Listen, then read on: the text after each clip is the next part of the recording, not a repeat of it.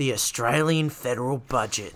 It's a big book and very useful in figuring out what the government is doing. It contains the country's fiscal performance, policy and projections, with a lot of data that goes over my head, reminding me why I hate math. So I decided to go through nearly every major policy to get to the bottom of it. My goal isn't to express opinions on the government, rather educate people on what's being done.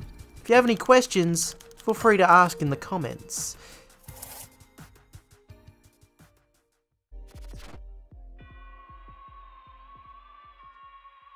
Lightening the burden of existence was a touted Labor Party promise before the election. It's also a part of the modern Labor movement ideology, and most importantly is just common sense for an elected government to be tackling, as it directly affects massive portions of the voting population. Important to remember here is the word responsible, which implies limited impact to the government's coffers. There are three main areas in the federal budget to help with cost of living: financial assistance, housing supply and energy price relief.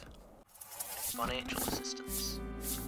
Changes to single-parent assistance will address money troubles and job difficulties faced by single parents due to additional responsibilities by giving them $922 per fortnight till the youngest child turns 14. Before the changes, parents with over 8 went on single with dependent job seeker, which paid about $177 less, among other things. They've also increased income eligibility to around $2,600. The fact that 91% of single parents are women also promotes gender equality. This policy change will affect roughly 57,000 people, so if you're a single mum with a bedwetter son, you might want to look at these changes and rake in that extra dry night nappy money.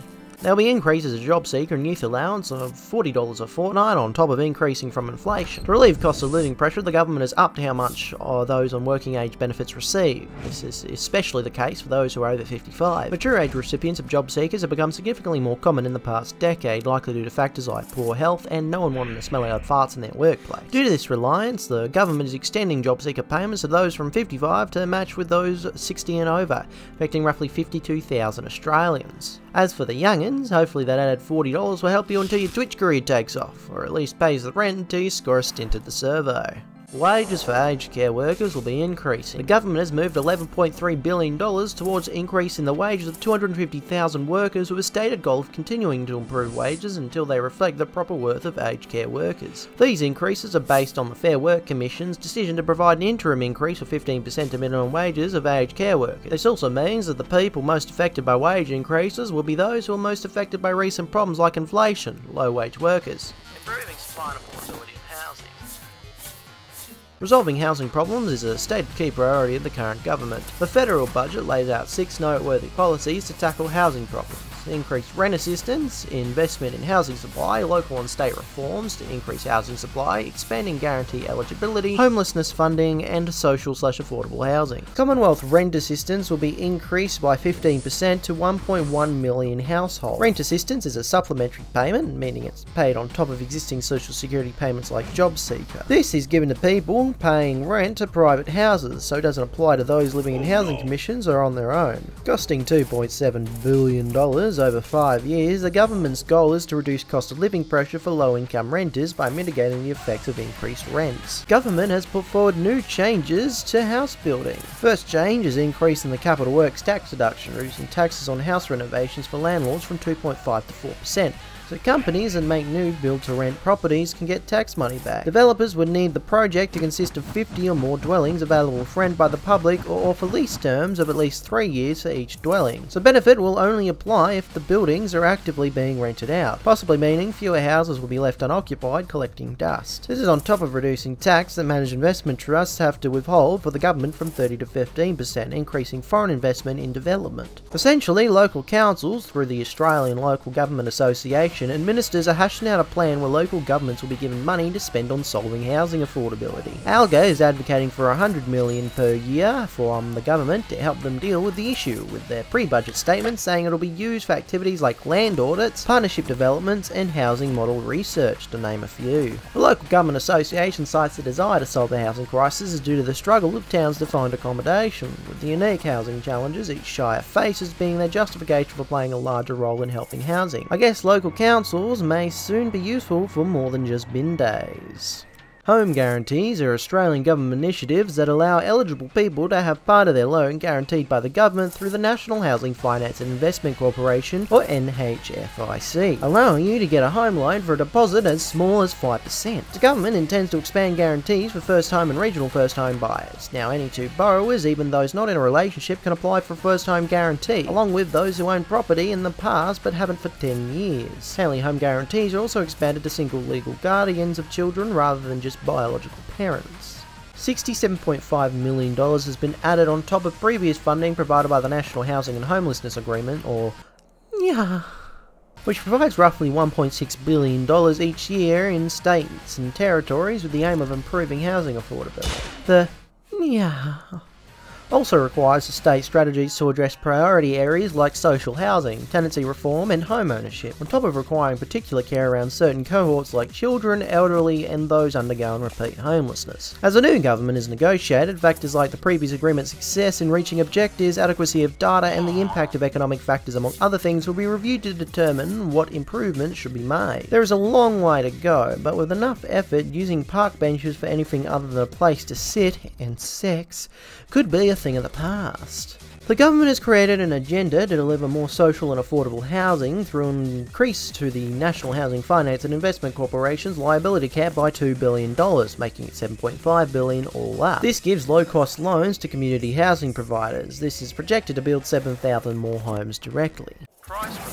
The federal budget describes an energy price relief plan designed to shield Australians from the price increases via price relief. The government says the reason behind this plan is to mitigate the effects of the Ukraine war, which have exacerbated power prices in the country. Policies in this area are as follows. After over 60 consultation submissions between December and February and a second round in April, the Commonwealth are committing to a mandatory code of conduct for gas sales with the goal of making sales to consumers fairer. The draft for this code includes potential actions to regulate the way gas suppliers conduct business, resolving disputes, and to even require people to sell gas at a set price in particular circumstances. These could possibly reduce the cost of gas by forcing suppliers to sell gas at a set price in a local market, which makes sense as Australia is one of the largest gas producers and should not have some of the highest gas prices. $3 billion of electricity bill relief, up to $650 for small businesses and $500 for households. This initiative, in partnership with states, will offer bill refunds. The goal of these rebates is to reduce pressure on vulnerable households. Generally, those with seniors cards, carers allowance or low-income health cards, to name a few, will receive these rebates. In most cases, those eligible don't need to do anything. It will automatically apply to the next power bill. Because this is in collaboration with the states, it may vary on how much you get and how it happens.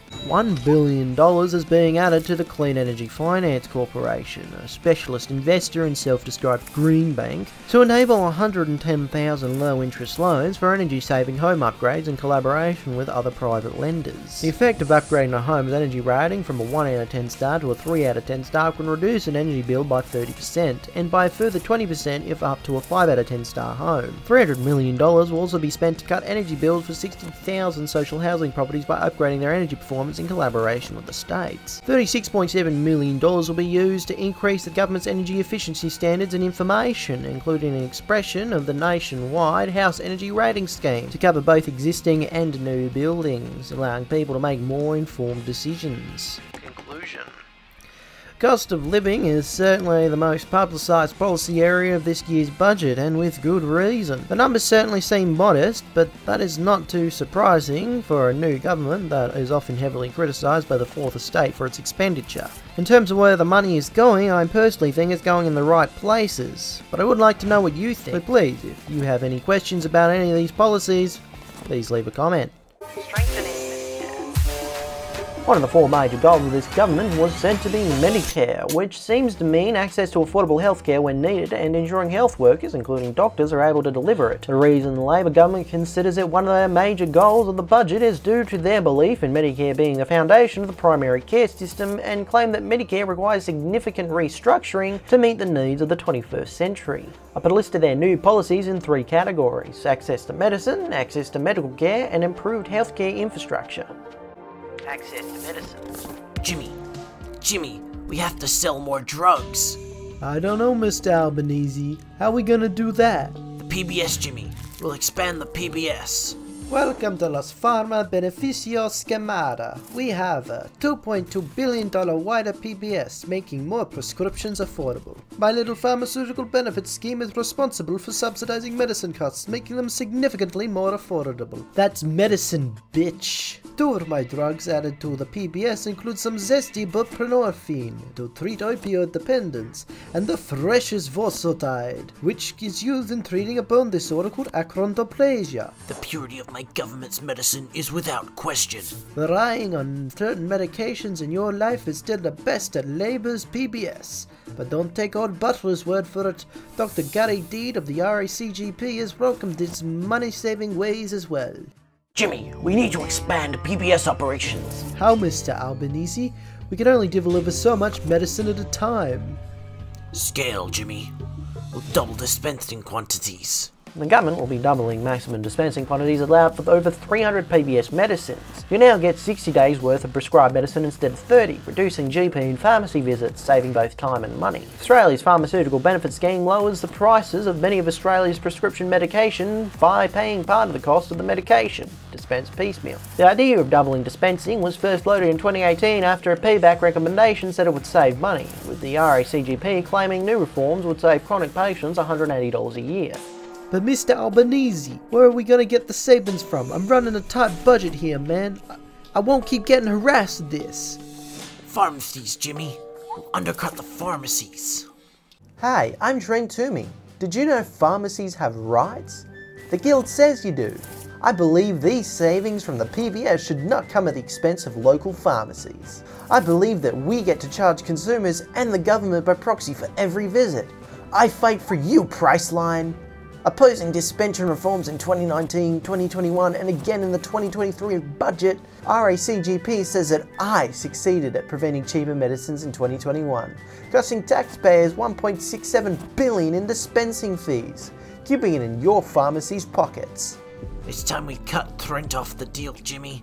With this new policy, people with heart problems, Crohn's disease, hypertension, and many other conditions can now spend less time at the pharmacy and more time subscribing to this channel. Like and comment, bitch.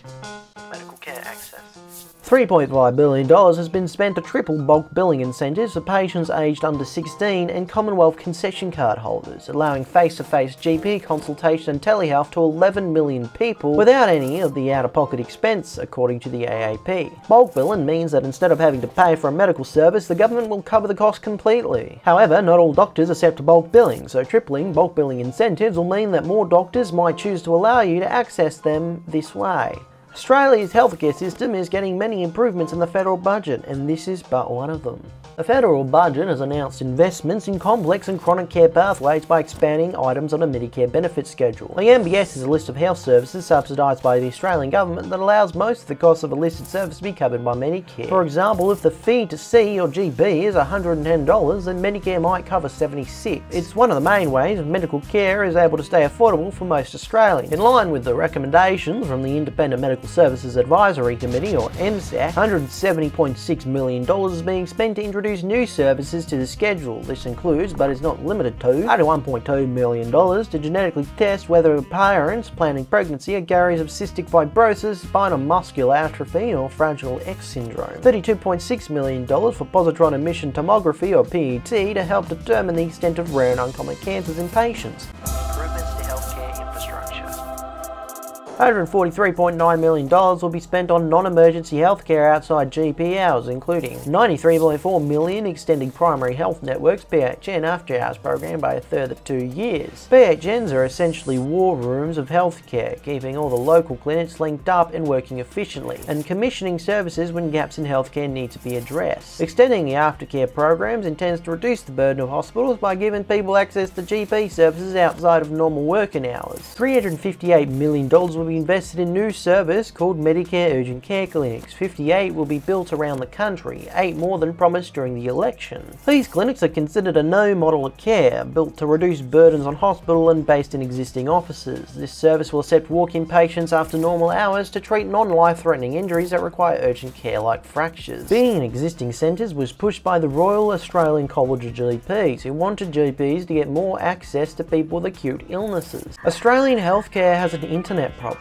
Not like you have an internet problem with your doom scrolling and hyperpop cat remixes. The Commonwealth's digital health record system, known as My Health Record or MHR, is severely outdated, underused and hard to work with. The first electronic health record, called PCEHR, was made in 2012 to save GPs time collecting patient information. Its name was changed to MHR in 2015 under the Turnbull government. The record system lacked many basic features, with Radiology College's SEO Mark Nevin saying in the 2016 Senate inquiry that the system didn't even have the technical capacity to store images, including X-rays, which can make it difficult to diagnose conditions like black lung, as historical records are harder to come by. The Australian Financial Review reported in 2019 that My Health Records' bad UI, low participation and overcomplicated nature has meant that whatever records are on the system are not being effectively updated or used, reducing information GPs have on patients. What is being done to fix this? Well, in the 2023-24 federal budget, the Albanese Labor government committed $429 million to modernise the My Health Record system, intending the turn system used from a tenth of the time to becoming the rule rather than the exception. This includes modernising information and billing systems from old formats, eliminating ones no longer in use, and ensuring the MHR is well entrenched in the medical system,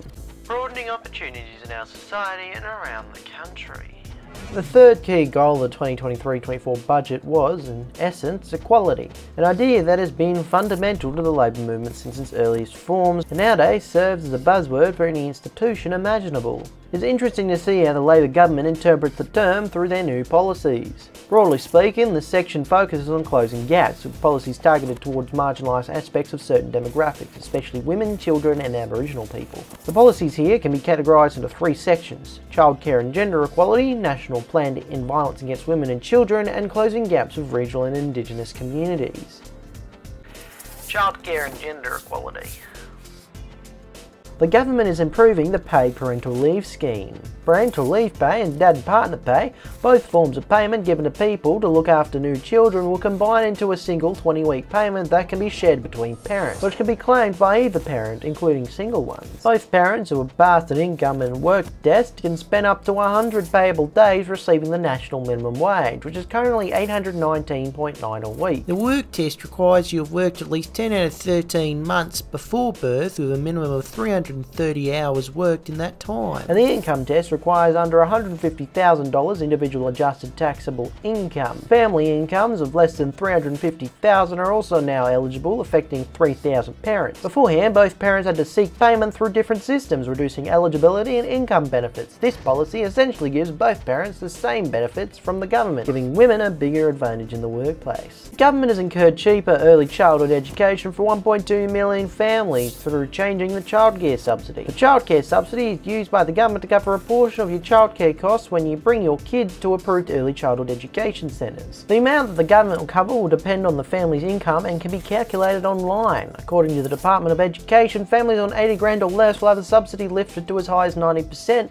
and a family on 120k with a child in care 3 days a week could save $1,700 a year. These subsidies are complemented by a $72.4 million package to train more childhood educators. These subsidies will make it easier for parents to work or do other activities while their kids are in care. The government has just changed the Workplace Gender Equality Act of 2012 to require gender pay gap information to be published by the Workplace Gender Equality Agency, WGEA. WGEA was established in 2012 to promote gender equality in workplaces, typically through advice, tools and education. These changes to the amendment are part of a continuing expansion of the government to ensure gender is part of all major budget decision making, to ensure equality of payment.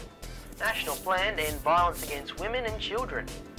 $589 million to support stopping domestic violence, including tackling intergenerational disadvantage in communities. This is on top of $1.7 billion on the previous budget. $159 million is being used to extend the Family, Domestic and Sexual Violence Response Partnership Agreement with states, which intend to boost frontline delivery. The government is also strengthening sexual assault consent laws and making them more uniform through improvements to the family law system, addressing barriers of justice, including addressing gaps in supporting victims with visas. $194 million will be used to establish a dedicated Aboriginal Torres Strait Islander action plan, which will include culturally responsive healing programs addressing immediate safety concerns and community-led services for First Nation children and families dealing with DV.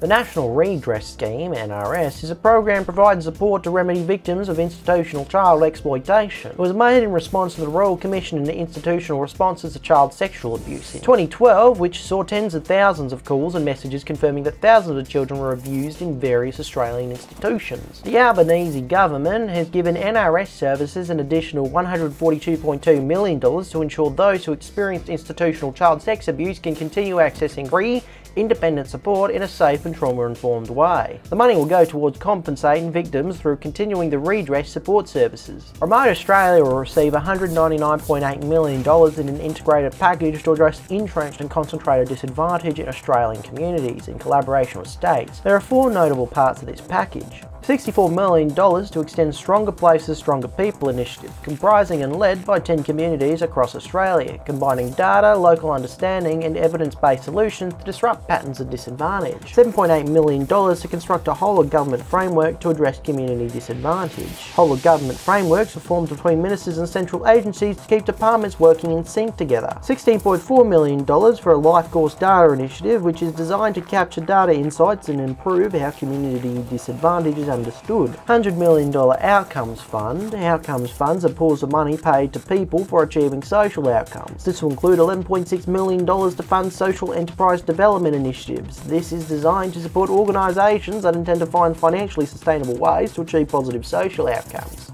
One of the biggest unheard of actions the government has taken is spending $561 million to increase Indigenous Australian health, including $238 million to improve workers' capacity to treat cancer and 30 extra dialysis units being sent to regional and remote areas. $38.4 million to support some of the first community-led models of distance learning for remote Aboriginal children. An example of community-led Aboriginal education includes the Northern Land Council's Learning on Country program, which was extended by 6 years in 2022. It involves education by rangers and community elders to make new custodians of the country and employ massive portions of the community. $150 million to improve regional water security through the National Water Grid Fund, helping to close the gap in the 2023 Commonwealth Closing the Gap implementation plan. The fund is used on projects proposed by local communities to improve water supply and are approved by the National Water Grid Investment Framework. $20.8 million spent to undertake urgent repairs for Aboriginal Hostels Limited, AHLs, and accommodation services with over 40 hostels, giving Aboriginal people a safe place to stay when leaving town for medical or family reasons.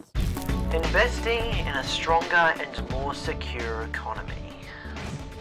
This is probably one of the most extensive group of reforms by the government based on sheer volume, and so will be split into two parts. The first is renewable technology and the environment, the second will be commercial and industrial. The meaning behind this section appears to be converting the nation's strengths into long-lasting growth, primarily through refining our natural minerals and making use of renewable power. Categories here include renewable energy, powering net zero industries and jobs, environmental policies, and disaster resilience. Renewable energy.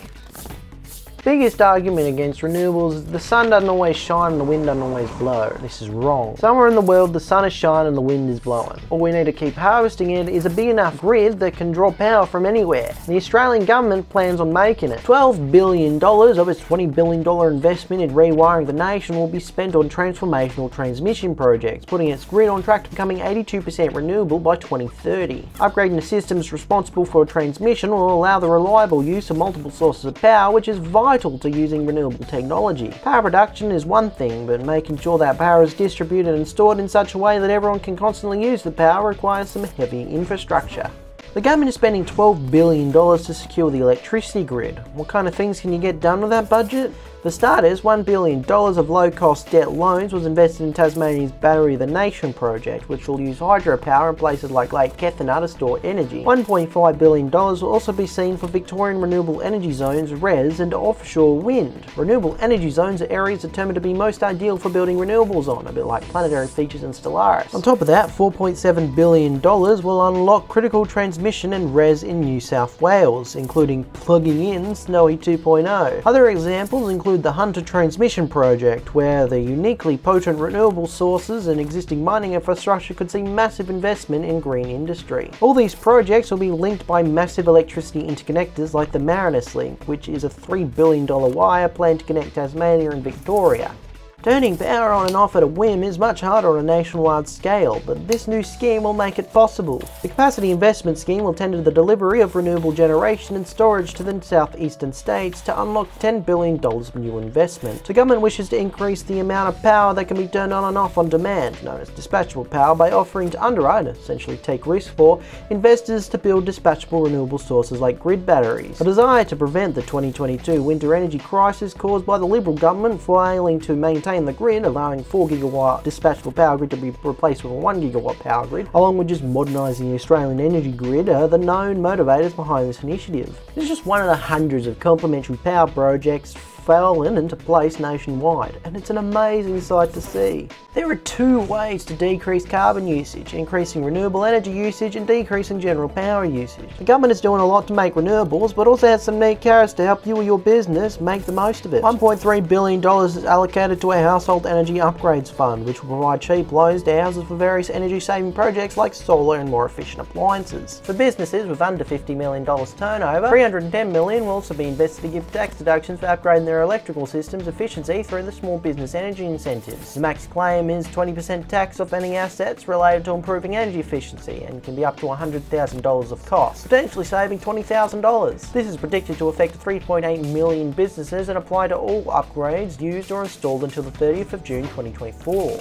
There is now a proper plan to get Australians to adopt and afford electric cars. The first part of this plan is a national electric vehicle strategy, which intends to outline a broad idea for adopting electric cars. This strategy contains 3 objectives: increase supply of affordable EVs, establish EV infrastructure, and encourage EV demand. The first policy enacted under this strategy is $7.4 million to support fuel efficiency standards designed to encourage the supply of more EVs. $7.8 million for the Transport and Infrastructure Net Zero Roadmap and Action Plan, organising the many changes to how emissions can be reduced in transport, including alternative fuel, new technology, and improved infrastructure like rail, something that was unsurprisingly welcomed by the Australasian Railway Association. Powering net zero industries and jobs. What is the future of fuel in Australia? The $2 billion Hydrogen Head Start program will support large-scale renewable hydrogen projects through competitive contracts. Hydrogen is a renewable combustible fuel that can be used for industrial heat, heavy transport fuel, and potentially manufacturing purposes. Contracts for 2 to 3 flagship projects, including $2 million for Indigenous consultation support, will have the goal of providing 1 gigawatt of electrolyser capacity and build on the basis for the hydrogen industry to expand further. It has become more difficult to invest in renewables in Australia due to the US increasing their competition and taking away the expertise and investors needed for the cutting-edge projects. $38.2 million will be spent to establish a guarantee origin scheme which will reliably track where emissions come from. Australia plans on becoming a renewable energy superpower by manufacturing their own technology. But how are they going to get the minerals for it? $57.1 million will be spent to develop the Critical Minerals International Partnership Program, working with countries like the US, Japan, and others. This will advance mineral sciences, sustainable practice, and address risks to supply chains, which is seen from the pandemic can cause devastation to productivity when disrupted. This program secures all the necessary resources to build a renewable manufacturing industry with a $2 billion critical minerals facility and $15 billion National Reconstruction Fund. The country will soon be able to sustain even major economic disruption and still keep growing. As the world's #1 producer of lithium and titanium, the second largest producer of zircon, and top 5 producer of other rare earth minerals, this partnership program also secure the renewable energy future for all countries involved. How are Australia's small businesses supposed to capitalise on the renewable energy boom? The new federal budget outlined $14.8 million to establish something called the Powering Australia Industry Growth Centre, designed to support businesses in making, commercialising or adopting renewables. Industry growth centres are not-for-profit organisations led by experts in industry trying to lead cultural change in the sector. This growth centre will get mineral producers and renewables manufacturers rubbing shoulders. Additionally, $3 billion is allocated to investments on low-emission tech like green metals under the National Reconstruction Fund. All these policies come in the context of strong competition with the American government, whose administration's Inflation Reduction Act has stolen many renewable investors from spending their resources and expertise in our country. Will Australia make up for lost time to become the renewable energy superpower it dreams to be? Only time will tell. Will Australia compete with America's record investment in renewable energy? $5.6 million will be used to analyse new implications of the increased competitiveness of renewable energy for Australia and ways to find new opportunities. The world is at a critical point in renewable energy industry, and Australia has all the necessary components to become a renewable energy superpower. But with the USA stealing all the investors and expertise, along with a wasted decade under the previous gas-bagged government, it's not clear if Australia can become the power of its dreams. The government is going full war economy to reach its renewable energy targets. Just like in the war days, $8.3 million will be spent over 4 years to develop and issue green bonds. Often issued by the government, bonds are bought by investors with the promise that they will be paid back by the issuer in the future, with interest. These green bonds are designed to raise money for investing in renewable projects to get the country to net zero emissions. Additionally, in an echo of the war-era stocktaking of the Curtin period, $1.6 million is being spent to co-fund with private companies the Australian Sustainable Finance Taxonomy, which is essentially a list that defines all the economic activities that count as sustainable. Companies lying about their environmental friendliness seems like an everyday occurrence, soon could be a thing of the past. The Commonwealth is moving $4.3 million to bolster ASIC enforcement against greenwashing in order to remain competitive in global capital markets. Greenwashing is when a company overstated its environmental friendliness. ASIC is already enforced against multiple superannuation companies, with one of the largest being against Mercer Superannuation, whose sustainable plan that claimed to not invest in fossil fuels had money invested in 15 different fossil fuel companies from Whitehaven Coal to BHP. Finally, no more companies with names like Evil Planet Burner Ltd claim to be carbon neutral. The government rushed the Governor-General to establish a new executive called the Net Zero Authority. Focusing on regions and industry, this new agency will be composed of an independent chair and supported by an advisory board. It is responsible for promoting an orderly and effective transformation of net zero emissions that allows communities most affected to not get left behind in the rush of the world's greatest boom since the Industrial Revolution. Workers in emission-intensive sectors will get access to new skills and support to help them transition to a different sector. Regions will get extra programs to ensure industries in their areas will benefit them, and investors and companies will be supported to better engage with projects related to net zero.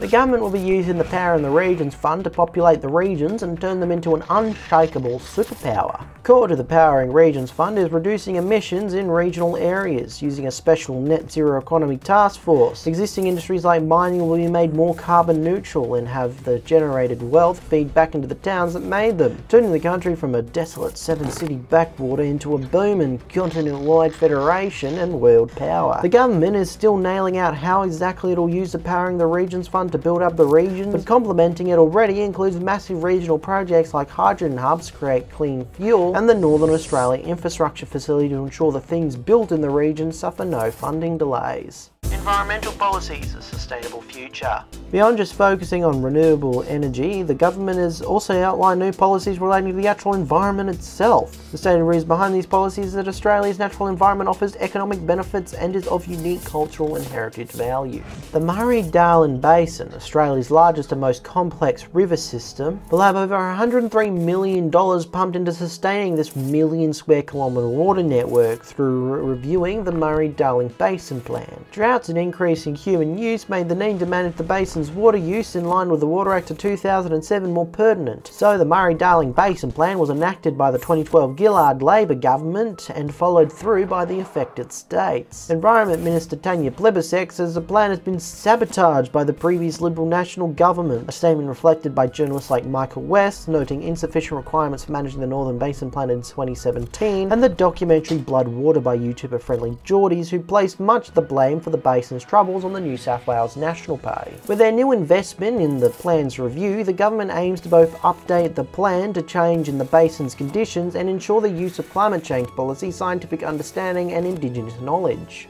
In 2022, the government released a Nature Positive plan. This plan was based on a simple premise: if our laws don't change, our trajectory of environmental decline will not change either. Based on a report by Graham Samuel AC, it was intended to improve environmental protections, get departments dependent on environment decisions, and make doing the right thing easier. The new budget has moved the plan further, $121 million to establish Environmental Protections Australia and $51 million to establish Environment Information Australia. Environment Protection Australia will serve like an environmental protection agency, independent and bound to transparency. It will make assessments enforcements, approvals and conditions relating to the environment. According to Mirage News, new laws being negotiated will enhance the new agency's powers in preventing biodiversity loss. Environment Information Australia will be a data body which will provide quality information about the environment, with the intent to be used in regulation planning and reporting. Australia is large and diverse, which means it has a lot of national parks. According to Environment Minister Tanya Plibersek, however, they've been neglected under the previous government, with programs to protect threatened species, protect native animals and maintain infrastructure all suffering mismanagement. The federal government has outlined a total of $355.1 million to address chronic underfunding of national parks, with special mention being given to Kakadu, where ranger stations are falling apart, and Uluru-Kata-Tooja, where basic shade and housing facilities are highly inadequate. Disaster resilience. Natural disasters have devastated Australia from the get-go, but they have reached near unfathomable scales in recent years, with by far the most notable disaster being the 2019 bushfires, whose memory only fades with the pandemic that came after. $200 million will be moved to a disaster ready fund to support disaster relief projects. This fund will be made available to state and territory governments and involve partnership with local councils. Projects can include improving drainage to reduce flood risks, data sharing initiatives to better communicate and predict when events occur, and fire breaks and evacuation centres to reduce the damage when bushfire season begins. A lot more needs to be done and is being done to reduce the impact of Australia's increasing natural disasters. Nevertheless, this fund goes a long way in ensuring disasters like the 2019 bushfires and the 2021-22 Queensland floods don't do the scale of damage that they did in the past. Does a government ever apologise for the actions of its previous regime? It's not common, but in the case of Australia they kind of have. The 2019 bushfires was one of the worst fires in world history, and it saw the Prime Minister who defunded the services meant to prevent and manage them take an holiday in Hawaii when hell literally broke loose. Come election time, and he inevitably lost to a far more pro not letting houses burn down leader named Anthony Albanese. In the 2023-24 federal budget, he allocated $8.4 billion over 5 years to reimburse states for past disasters to make amends for the previous government's complete inaction. This was on top of billions of dollars in 2022 for a disaster recovery allowance going directly to those still affected by natural disasters. It's a rare and pretty sight to see a government own up to the mistakes of its predecessors, but Australia shows that once in a red smoking moon, it is possible. Investing in a stronger and more secure economy. This is probably one of the most extensive group of reforms by the government based on sheer volume, and so will be split into two parts. The first is renewable technology and the environment, the second will be commercial and industrial. Part 2, agriculture, industry growth programs supporting small businesses. Agriculture, hungry. From the days of yams and native wheat to lackadaisical sheep, laborious wheat and arduous cattle droving, agriculture has been an important basis for this continent's economy. There have been changes and reforms to how it's being managed by the government.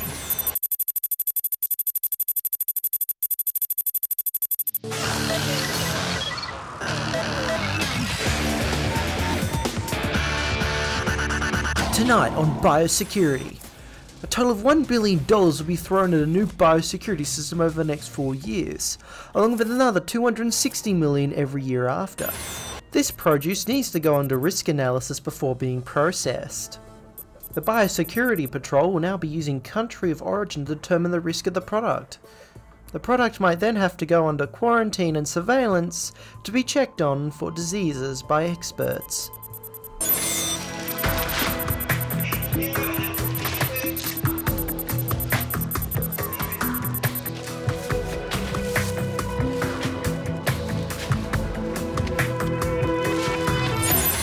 Hey guys, did you know that in Tasmania, family members are the only things getting wet? The government intends to increase water security for Tasmanian farming using the National Water Grid Fund, a national infrastructure investment program. The government has funded two perfectly compatible schemes to unlock Tasmania's true potential in sustaining big growth. $109 million towards the Northern Midlands irrigation scheme, including 25 gigalitres of irrigation water affecting farmers in places from Campbelltown to Longford. $62.1 million for the Sassafras Wesley Vale irrigation scheme, which will include 14 gigalitre boost to keep the 19,000 hectares involved perfectly wet. In a dry country like Australia, greatly increasing our base stats for water security and having access to irrigation defence will allow us to be more rough with our water. As much as I hate the name, the federal government is going to make the Bureau of Meteorology become the bomb. TheBomb.com. $32.7 million will be invested to develop data and information systems by the Bureau of Meteorology for water funding in the Murray-Darling. This will additionally help implement the Murray-Darling Basin Plan. And tweeting about name calling to saving the country's largest and most important water system, this has got to be one of the biggest departmental blow-ups of the decade. Climate change will make farming more difficult. There's no doubt about it. What is the government doing about this? The Department of Agriculture has $38.3 million to spend over 4 years to enhance the capacity of the government to assist farmers with dealing with climate change impacts and better manage agricultural data. Using the Australian Bureau of Agricultural Resource Economics and Sciences, ABARS, the department's research wing, about $16 million will be spent on simply improving data in the region, $9.4 to collect information on low emission methods and tech used by farmers, and $12.8 million to look into the effects of international emissions policies on Aussie agriculture. All policies designed to give farmers access to the best information. This policy will not solve all the problems that climate change will have on the industry, but it will be a start. Industry growth. $392.4 million will be spent on something called the Industry Growth Program. This program is designed to give funding and advice to small and medium businesses in specific areas like renewables, medicine, transport and agriculture. The program will contain experienced advisors to guide small businesses, an independent committee responsible for granting funding, centre of expertise and additional sources of industry advice from the not-for-profit sector. This means that if you have a good idea for a business in that area, you might have a great opportunity to get started off the bat. Australia is going through a new industrial revolution. The National Reconstruction Fund is a $15 billion plan to rebuild Australia's industry, which currently sits at the bottom of the OECD for self-sufficiency and intends to grow to $30 billion by partnering with businesses. Through a series of loans and guarantees, Australia will realise grand plans to manufacture its own transport and renewables, research medicine, localised defence manufacturing and greatly boost specialist sectors like IT, along with already strong sectors like mining. With plans like these, not only will Australia become less dependent on the world for all its materials, it may very well become the key nation others must appeal to in order to get vital components they need to make things like windmills, batteries and trains. Australia will now produce nuclear technology, not for power or weapons though, but for medicine. The construction of a nuclear medicine manufacturing facility has been announced by the government to protect the rare radiopharmaceutical technetium-99m from supply chain issues like those caused during the pandemic, allowing nuclear imaging for diseases affecting half of Australians to continue without interruption. The process uses a reactor to fission uranium and produce molybdenum-99, which is extracted, purified and placed in a special generator that extracts the technetium-99m from it. The purpose of this facility is not only to meet domestic supply but also attempt to fill international demand for the sought after material. So if ever you get mad sick, there's a 50-50 chance you might have nuclear medicine to thank for figuring it out. The Australian government wants to use its military budget to invest in new technologies. $3.4 billion will be spent to establish the Advanced Strategic Capabilities Accelerator, AXA, designed to transform defence innovation. This investment is in response to the Defence Strategic Review, which advocated for the Army to have stronger links to newer technology. The main technologies that will be focused on include hypersonics, directed energy, trusted autonomy, quantum technology, information warfare and long-range fires. Sounds like weapons. Australia is waltzing its way to a new and advanced military tech, one of which is hypersonics, which are devices capable of reaching speeds faster than Mach 5 at heights below 90 kilometers. Called at times game changers in warfare by people like Stephen Simon of the New York Times, and treated with caution by ANU International Relations fellow Benjamin Zala. This technology has been around for decades, but recent changes have seen newer missiles be far more maneuverable, with most of the great powers like US and China already developing them as a means to compromise an adversary's nuclear capabilities. It has a lot of defensive potential. Australia is literally entering the space age, with its military looking into this new tech, directed energy. In this case, it refers to high energy laser (HEL) and high powered radio frequency (HPRF) weapons. So literally laser weapons. Straight up, the government wants to make laser guns. Although still primitive in functionality, the application of this technology is not hard to imagine. Already the United States has used this type of technology successfully, with the Athena laser weapon taking down 5 UAVs and 60 kilowatt Helios laser weapon system being added to a USA destroyer. Most applications appear to be in dealing with electronics, which is certainly useful in the modern day. You ever wonder if completely automated weapons like those turrets you see in Portal and Half-Life could be real? Well, Australia might be the one to show it off. trusted autonomy. Completely automated weapons and robots like mine-clearing devices support droids in automated underwater vessels. According to the Institute of Electrical and Electronic Engineers, there is a lot of technical issues surrounding automated weapon systems that make its reliability still unachievable. The applications of artificial intelligence in defense of the nation, along with possible civilian applications of technology, make it a prime field of research to ensure the country's prosperity.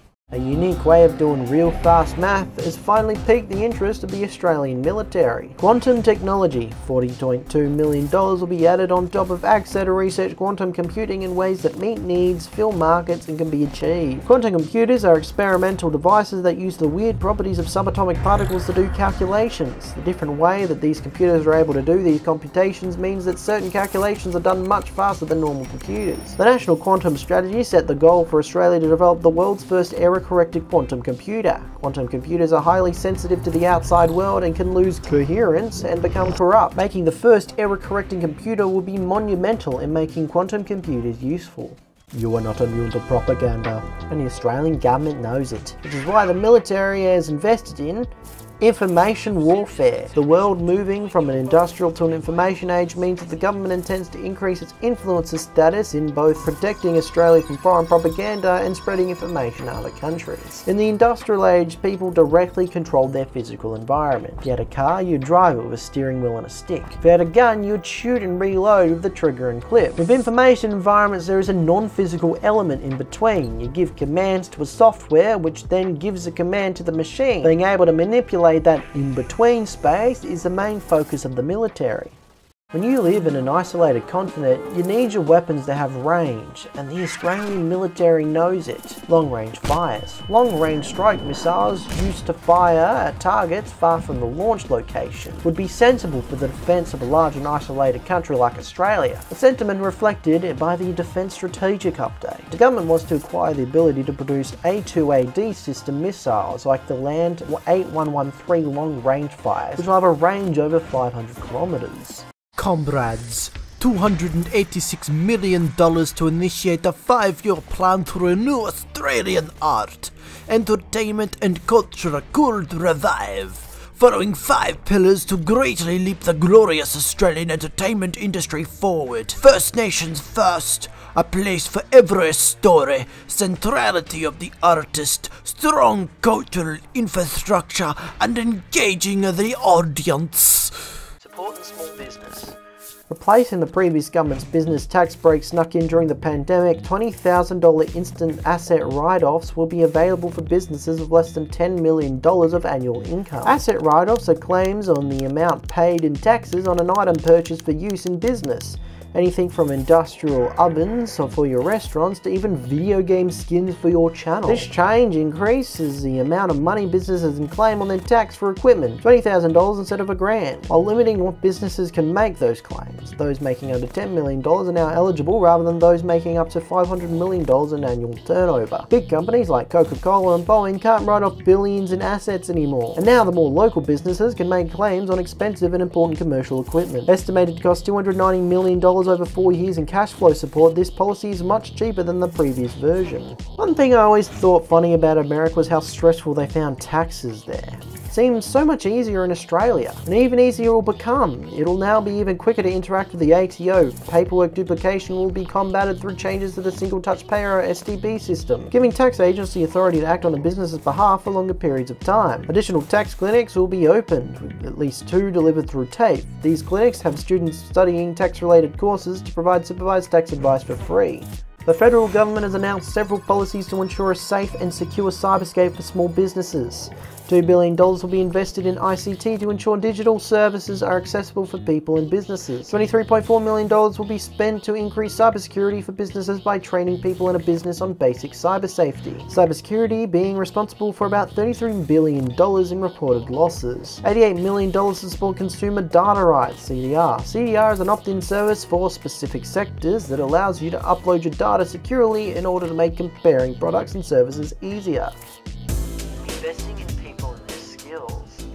The government wants to make apprenticeships easy to obtain. Australia has seen a reduction of trade apprenticeships by almost 20,000 since 2012. This has led to massive skill shortages, including in the construction industry, which is greatly impacting the housing affordability crisis as there isn't enough people to build houses. Improvements to apprenticeship support services will be made with the goal of increasing completion rates of skills, which will get them in the workforce. The plan will include assessments of each apprenticeship's needs, increasing their accessibility of mentoring, making existing support services more proactive, giving employees improved learning tools, implementing technology, and furthering workplace experience options. This was committed in the Jobs and Skills Summit and announced in the 2023 budget. Remember the old reading writing hotline? 1300655506. Good times. Well, it seems the government is spending more on programs like these. Expanding the foundation skills training to ensure Australians 15 years and over have the basic language, literacy, numeracy and digital skills needed to participate in future work and education, known as foundation skills. Roughly 3 million working age Australians lack basic skills expected from employers. Programs considered a part of foundation skills training include the Skills for Education and Employment programs. C. Near universally accessible training for basic literacy and numeracy skills and foundation skills for your future program, which supports employed and recently unemployed Australians who need flexible training to improve basic skills.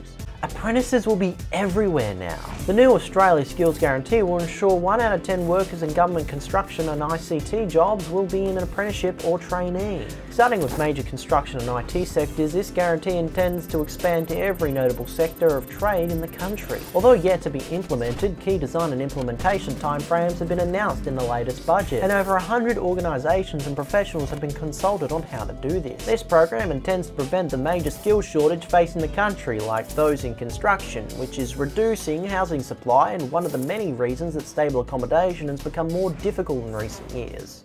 Negotiating with states for a 5-year National Skills Agreement (NSA) to strengthen the VET sector for critical and emerging industries. If these negotiations are successful, funding will be available for reform in areas like foundation skills, fee-free TAFE courses, equality programs and many more. Increasing and retaining a teacher supply, strengthening their education and elevating them as a profession. Those are the key priority areas in the federal government's National Teacher Workforce Action Plan. Expanding on $328 million on the previous budget, $9.3 million will be added to the National Teacher Workforce Action Plan, including assistance and guidance for early career teachers. Although this reflects an attempt to fix one of the greatest issues facing the teaching sector at the moment, the AARE says more needs to be done to address other concerns like compensation for pre-service teachers taking professional placements, and the need to upgrade and maintain school infrastructure.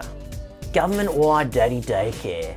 Finding a place to dump your kids before their school years is a difficult task. As someone who has worked at creches in the past, I know how unbearably exhausting kids can be. Childcare centres are more needed than ever when often parents need 2 incomes to get by. So what's the government doing about it? $72.4 million will be spent to support early childhood education training, including $34.4 million to support educators' professional development and $37.9 million to give financial assistance to educators in getting bachelor or postgraduate degrees. This new policy intends to affect 80,000 childhood educators, many from the regions. The package will include backfilling positions and upskilling existing educators to meet the demand for more childcarers.